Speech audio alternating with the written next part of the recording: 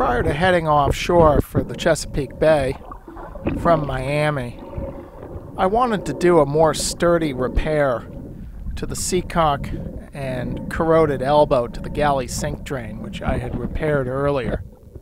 So I got to dive down and put the plug in on the outside, but got a little sidetracked here scrubbing some growth off the bottom. Okay, so now I have the hammer and the plug, and you can see that goop on it is silicone gasket grease, which I slathered on so that it will better seal. Last time, if you recall, the plug didn't completely seal off, so I still had water coming into the boat while I was trying to make the repair. And the silicone gasket grease solved that problem.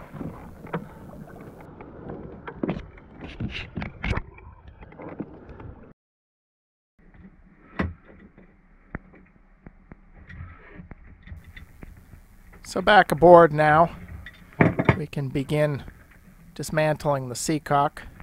First, got to get the nuts off, and then we can remove the tapered plug. And I got my pump and bucket ready, since there's going to be an initial rush of water.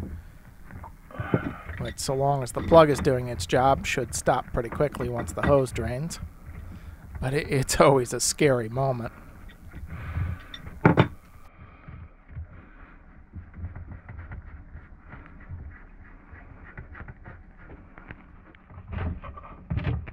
One of the reasons I wanted to revisit my repair of the seacock is I found that I had to tighten the nuts so much that I could no longer turn the seacock, could shut the valve on and off.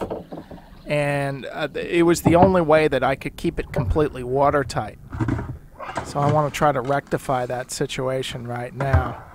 As you can see, I was struggling to even turn the seacock with the nuts removed there.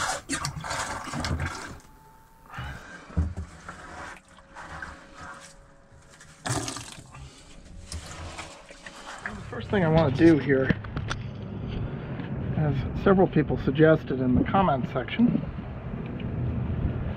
which is to clean the plug off.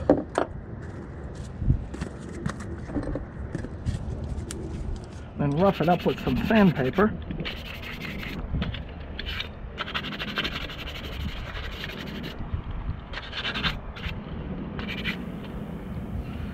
So after roughing up the plug with some sandpaper, we'll clean out the inside of the pipe there, and then insert the plug with the handle and proceed to open and close the valve about 100 times or so.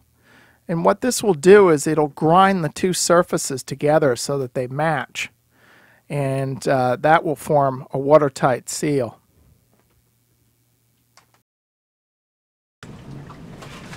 So I thought this would be a good time to do a video for you guys on tools, spare parts, and raw materials which I carry on board, which I have found useful, if not necessary, if you plan to go long distance cruising. Now, I've owned this boat for nearly 19 years, logged somewhere around 80,000 miles, so it's a lot of stuff that I've accumulated. So what I'm going to try to do is break each category down: tools, spare parts, raw materials, and begin with the most in-demand items. So I'm going to start with tools and start with the tools that I use the most and what I would consider are absolutely necessary if you plan to go long distance cruising or even just on a short coastal cruise. So let's get started here. So most of these tools I keep in these two drawers underneath the chart desk. So you can see they slide open, not always easily, and stuff sometimes gets jammed when you try to open the drawer. And then we have the lower drawer down here.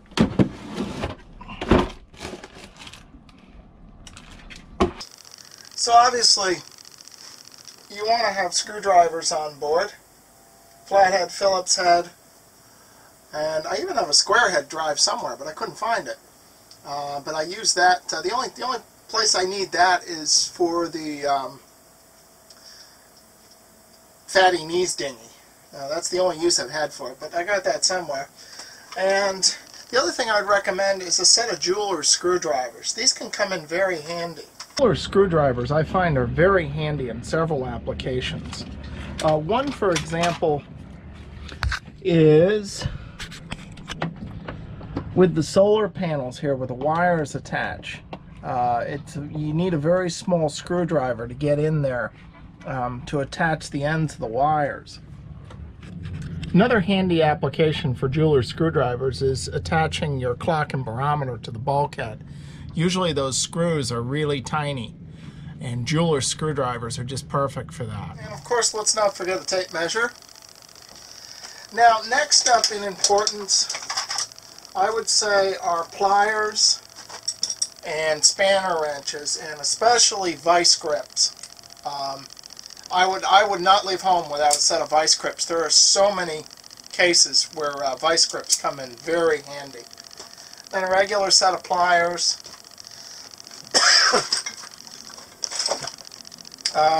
You also want a set of needle nose pliers with wire cutters in them. And then spanner wrenches. I have both a large and a small spanner wrench. I also carry a whole set of fixed wrenches, both the metric and American standard. But I find, as far as use goes, I use spanner wrenches more than I use the fixed wrenches. So next up on the list are basic woodworking tools. And if you have a boat like mine that has a lot of wood on it, these are tools that you don't want to leave home without. One is a couple of saws, and I actually don't know what this saw is called. It's just a small crosscut saw, but I find that this has many uses, and because unlike a hacksaw, it doesn't have a frame on it. It's easy to get into small places. Similarly, just an old style wood saw, and this one comes apart, and this thing is ancient. It's a hand-me-down from my father, and it's a little dull by now, and there's some bend in the blade, but it still works. This thing is probably at least 50 years old, if not more. And then, of course, you want a hacksaw for both wood, and this also is good for cutting metal, fiberglass, plastics. Don't leave home without a hacksaw. Another item is a hand drill. I do carry an electric drill, but I find, especially afloat, a hand drill is very handy. It's compact, it can get into small places, and you don't have to run it off the inverter, which, if you have a low power inverter like mine, power tools are difficult, because if you give them too much juice, the inverter will trip out. And this is another hand-me-down from my father, old Stanley. Again, this thing's probably more than 50 years old, and occasionally just put a little grease in it, a little oil, and it works great. Then a set of drill bits. I need to buy a new set of drill bits. These are getting dull. Some C-clamps. One thing on my list is just to get some bigger clamps, because I often have uses where I need the distance here is just too small, so I need some bigger clamps. A couple of wood chisels, a small bevel plane. Another immensely useful tool is a carpenter's awl. Highly recommend that. And then, of course, some paint scrapers, paint and varnish scrapers, and let's not forget just a good old-fashioned hammer. Now, as far as rigging and sail repairs goes, I would say your basic toolkit is a set of sail needles, a fid, and I find this hollowed out fid is the most convenient, particularly for splicing, because you can get it through the strands of the rope and then feed a strand that you're splicing. You can get it into this hollowed out section, and since it's tapered, it's very convenient for all different diameters of rope. And a sharp pair of scissors and a sailor's palm for pushing the needle through thick cloth. Now, one thing I want to draw your attention to here is that not all sail needles are created equal. And you can see the one on the left is just a cheap needle I got when I ordered some whipping twine, and it's just round. and then there's the eye, which you put the thread through. The needles you want are the ones that right by the point, their cross section is triangular, and they have edges here, and those edges will cut through the cloth as you push the needle through and make room for the twine to pass through them. And the other thing is, the way it cuts the cloth is that the hole will then tend to close around the thread. And so this is what you want. So something I just wanted to point out when you're purchasing sail needles. And so as we get down to tools that I don't use quite so often, but nonetheless I do use, one is a set of files. Both metal files, wood rasps, rat tail files, triangular shaped files. Often comes in handy if you have to cut a bolt off and the threads are all messed up from the saw, then you can file it smooth so you don't cut yourself on it. A putty knife has a lot of uses. Wire brush, a big set of pliers,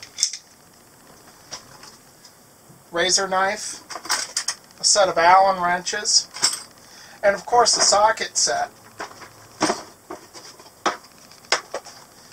with both metric and American standard sockets. Actually, the socket set is pretty important, especially if you have an outboard motor. And finally, a tap and die set. And while I don't use this very often, when you need a tap and die set, it really does come in handy. I use this often when I take the bowsprit off. The threads of the bolts on the gammon iron and also on the whisker stays, they get corroded and get gunk in them. So you can use a die to clean up those threads. And it really works well. Now before we move on to power tools, I just want to discuss one other item I would consider a tool on a long distance cruising boat, which is a dive mask and snorkel, and I carry 2 of them.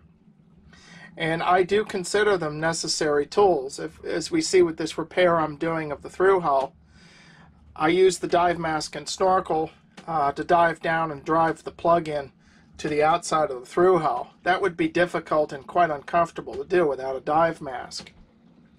And while these things are typically stocked in the summer fun and recreation section of department stores, for a long-distance cruising boat, I consider them a tool and a necessary tool that you should carry on board.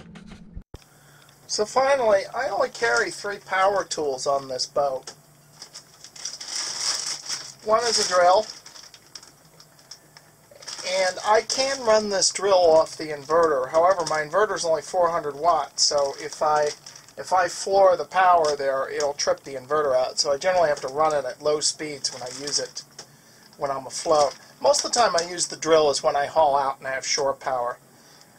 I use it for mixing anti-fouling paint as well as whatever projects I'm working on that need a drill. Another very handy tool is a small saber saw. And this is another ancient power tool, a Shopmate. I believe this actually came from my grandfather, so this thing's probably at least 50 years old. It was manufactured by McGraw-Edison, looks like in Boonville, Missouri. These old tools just seem to go forever and ever. And then finally, very handy is a little shop vac, especially if you're doing carpentry projects on a boat.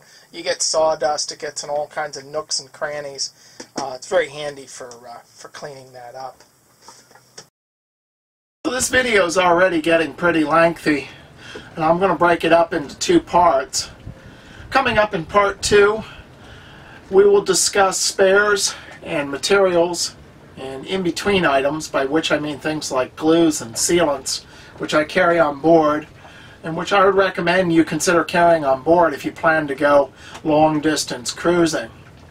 We'll also finish up the repair of the corroded elbow coming off of that through hull, which goes to the galley sink drain. I'm going to attempt to repair, which I hope is a little more sturdy than the previous repair, which, if you recall, was just some duct tape with epoxy on it. at least something that'll give me a little more confidence that I'm going to make it back to Virginia without ending up on the bottom of the ocean. As always, thanks everybody for commenting, liking, subscribing to the channel, and donating. You might have noticed some new camera angles of late in the last video, and that comes courtesy of my new GoPro Hero 7, which is actually my second GoPro. That's a story for another time. Of course, this stuff costs money, so I really appreciate the support.